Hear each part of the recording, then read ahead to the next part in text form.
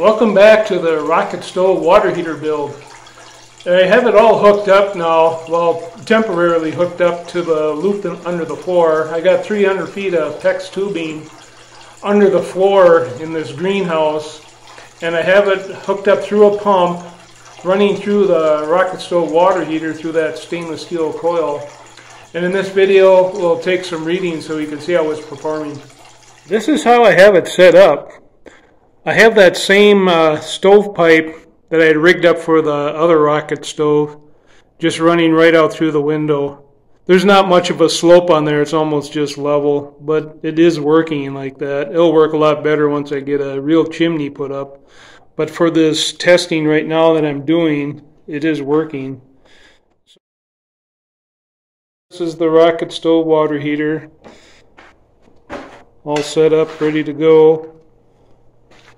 Piping. So you can see that I got it hooked up and circulating down in that loop under the ground here, under the floor. There's 300 feet of PEX tubing looped around under the floor in this greenhouse. And then I got it coming back out, and I just got it into a bucket right now. Let me go around here so you can see the flow. That's the flow that this pump here is putting out. It's just like, I don't know, a gallon a minute or 2 gallons a minute. It's not that much.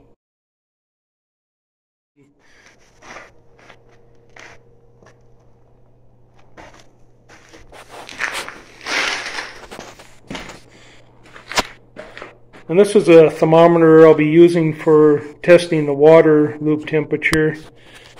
Right now I got the probe just in the bucket, and it's about 52 degrees. That's the temperature of the loop under the floor right now. And when I test the outcoming hot water, I'll be just testing it right here. This isn't the best thing, but I'll be testing it right at this little spot right here. And that's showing about 53. I tried using that infrared thermometer on this tubing here, but I just couldn't get an accurate reading. Even if I spread some black stovepipe sealant on there, I think there's just not enough surface area to get a good reading. So I'll just be using this thermometer here. It's pretty accurate. I used it in other experiments. So I'll fire this up and get it going. The fire has been going just a couple minutes right now. It's been circulating around there. It's starting to warm up.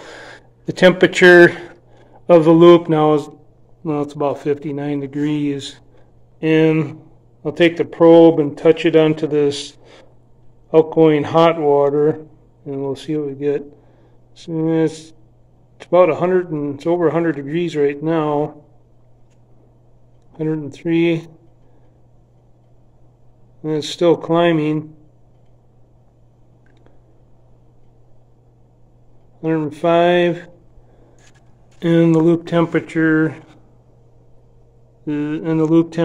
is about 61. So we're getting a little over 40 degree temperature difference.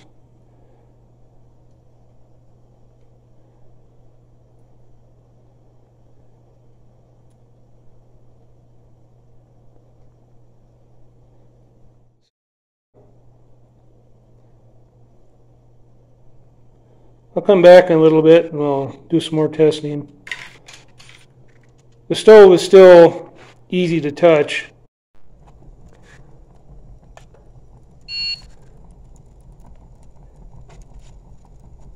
Now we're getting that familiar high temp burn. Wow, that's pretty hot there. I'm just shining it.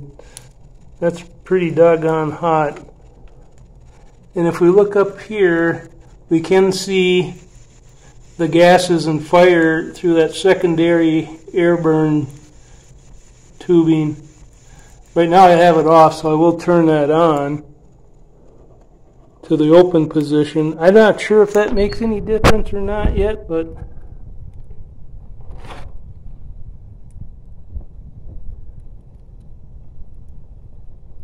so it's on right now. I don't know if that made any difference.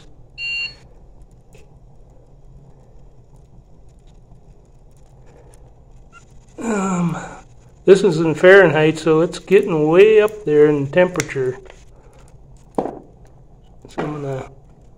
It's getting a lot of air. I'll put it back down a little bit. I'm just going to pull the secondary air right out of here so we can see what's going on. That's in the secondary air tube. You know, I don't know exactly what it's doing. It'll probably take a while to see if this is improving it or not. I'm sure a little bit. You know, the air has got to be coming in because smoke isn't coming out. So it's got to be drawing air in.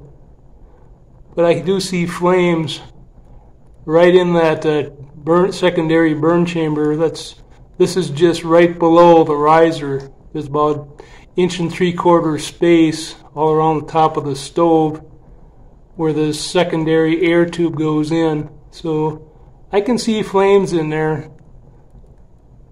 So that's what's going on in there.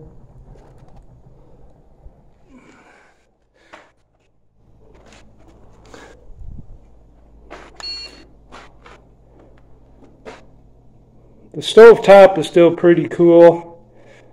You know, 178. Let's see, get the stove pipe, 180, 76. So we are extracting a lot of heat out of the fire, and we're dropping it down that much out the exhaust.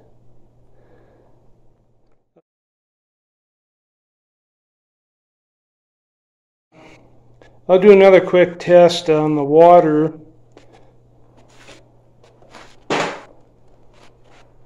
Let's see, I'm going to try to set this back up here again for a little bit, I think. It wasn't extremely hot. That was just the other thermometer beeping off.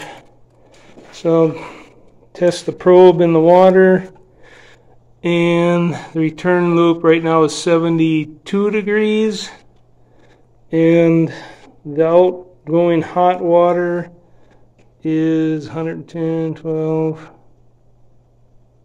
13, 113, 14 degrees. And the stove has probably been running, I think, less than 10 minutes. And we'll come back a little bit and take some more readings. I noticed as soon as I get the fire going and it starts warming up, I start getting leaks on these stainless steel fittings. I don't understand. I think it's got to be just expanding differently in some parts, because they weren't leaking when it was running cold, but they are now. And this side, yeah, there's one leak here. But this isn't going to be the permanent setup over here. It's just a few minutes later, and I'll check the fire temp again.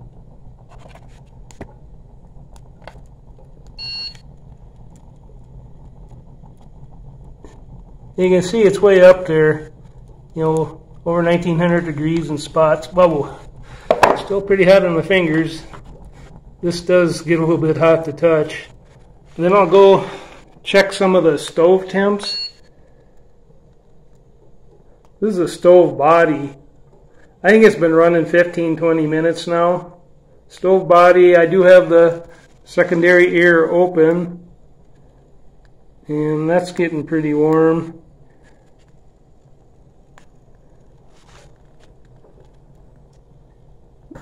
This is the face of the door frame getting up there.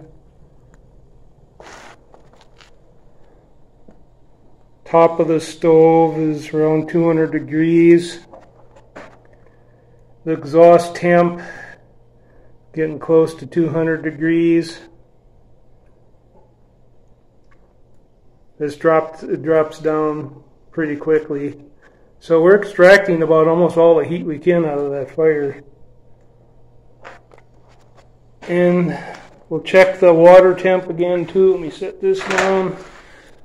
I had to put a fire brick on there, top of the stove for this meter, just because I don't want it to melt. 200 degree top, I don't want it to melt. And I'll test the return line. And we got, it's about 83 degrees on the return line. And the outgoing temp, get a reading there. is 134 degrees.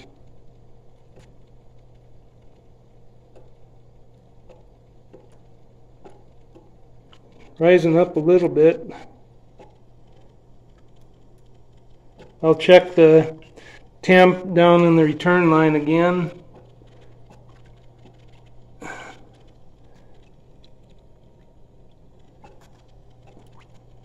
It's still 84 degrees.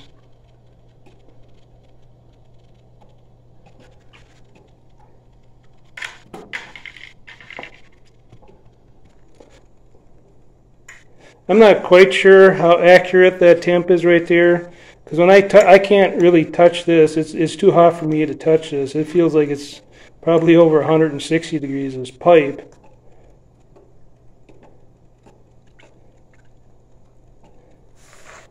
I can feel a big difference in the tubing, that's for sure. And there's our flow. I think there still might be a little air in that loop. Once in a while I get some bubbles coming out.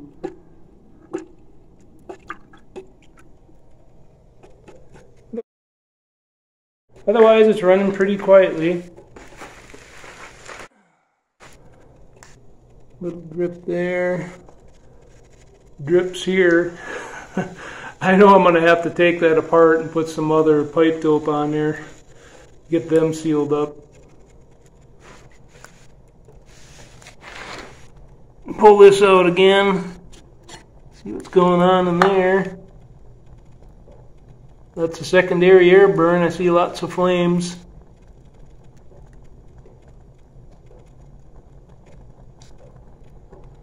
So it's performing pretty good, I think. That's starting to get hot to the touch. I think that's getting pretty hot to the touch too. I think I'm going to have to put some spring handles on here or something, because this is hot. This handle does get pretty hot. We'll just open the door here and check the fire. Whoa. Whoa! That's too hot there. I guess I have to check it through the exhaust, or I guess I have to check it through the air intake, not the exhaust. Let's see what we got. Holy smokes! That's over 2100 degrees there. That one, look at that. Holy cow, that is hot. The exhaust temps are getting pretty low. It's almost too low right now to get it out the piping, and it is starting to condense. You can see drops forming on this joint. This isn't hot. I don't know if this is 100 degrees right here. So we're getting some condensation dripping. But I'll get an insulated chimney put in, for the final installation, and that should keep the exhaust temps warmer so we won't get that condensation.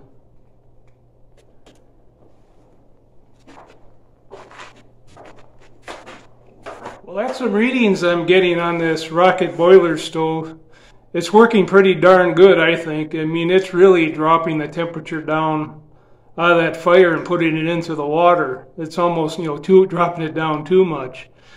I might even be able to get by with less tubing inside this boiler stove, less of that corrugated stainless steel tubing, because when I'm getting that condensation further down the exhaust tube, that's almost dropping it too much. And if I took some piping out of there, that might keep it up a little bit higher. Of course, it'll work better too if I get a real chimney, insulated chimney. It won't drop it down anymore after it gets to them flue pipes if they're insulated. And a few things that I probably will change. I'll probably have to put some spring handles on that door to operate the primary air and just that door handle, because they get too hot to touch. Other than that, I'm pretty satisfied with the way this is working. I mean, it's pretty doggone efficient, I think. So thanks for watching, and I'll see you on another video.